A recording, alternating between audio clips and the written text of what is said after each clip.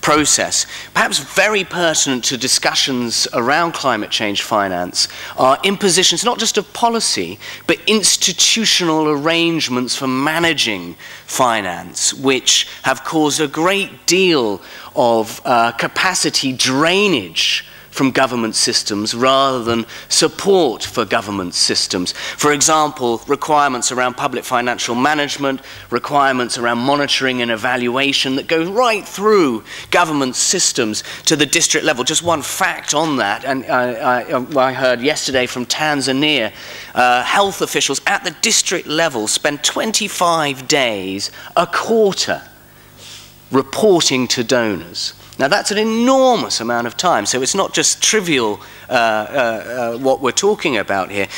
Just one point around weak governance, and again I think this is extremely important in relation to the climate change finance debate. It's not an either-or situation when it comes to alignment. There are many different ways of aligning what's called shadow alignment, where capacities are still weak around public financial management. It's still possible to use the same time frame that a government uses for financial management processes, linking in with budgeting and planning and the whole cycle in ways where you're not actually necessarily using systems, but you're aligning behind them and building capacity for eventual use of those systems. So some brief points on some very major topics. Yeah, thank you so much.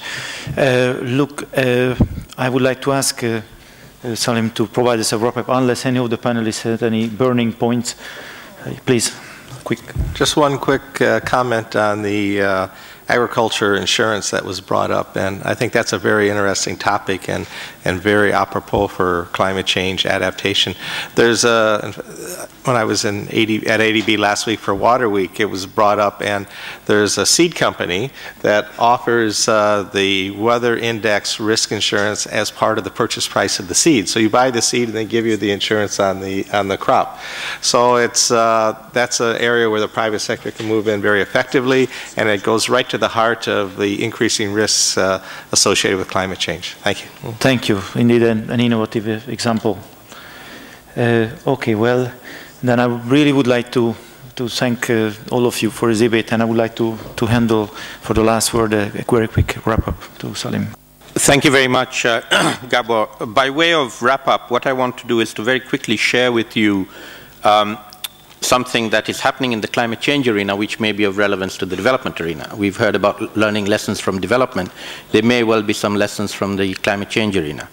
And I'm specifically talking about a new fund that was created under the Kyoto Protocol called the Adaptation Fund. It's innovative in several senses. Firstly, there's no donor money here. The money there is a levy. It's called the Adaptation Levy on a transaction called the Clean Development Mechanism, which allows countries, Annex I countries under the Kyoto Protocol, to carry out mitigation projects in developing countries. These then get certified, and for every 100 certificates that they receive, 2 of them go into this fund called the Adaptation Fund. So it's an innovative way of raising money. It's already raised in the order of several hundred million. It may reach $1 billion fairly soon. The second innovation about the Adaptation Fund is its governance. It is the first international fund where developing countries have a majority on the board. Not just equal representation, but a majority. This is based on representation of the UN regions. So there are 2 representatives from all the 5, each of the 5 regions, that's 10. There's 2 representatives from the Annex I, 2 from non-Annex 1, 14. There's a special seat for the least developed countries as a group of vulnerable countries, a special seat for the small island states as a vulnerable countries group. That's a representation of the world, and it gives the developing countries a majority on that board, the Adaptation Fund board, 16-member board with 16 alternates. No other international fund has that majority built into its governance. And the third innovation is how it's going to deliver the funds to the countries. There are no intermediaries. Countries can get direct access.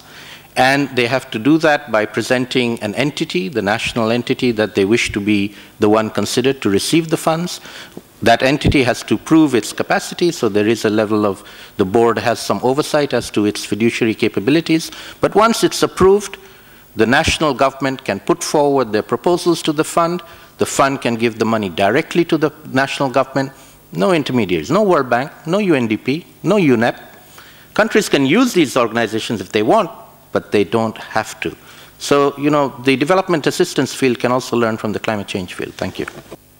Thank you so much. So basically the choice is just for information that Salim will provide the wrap-up in the closing plenary session this afternoon starting at 4 o'clock.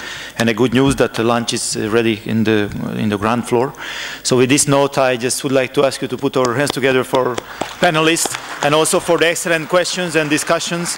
Thank you so much for participating so actively and enjoy your lunch.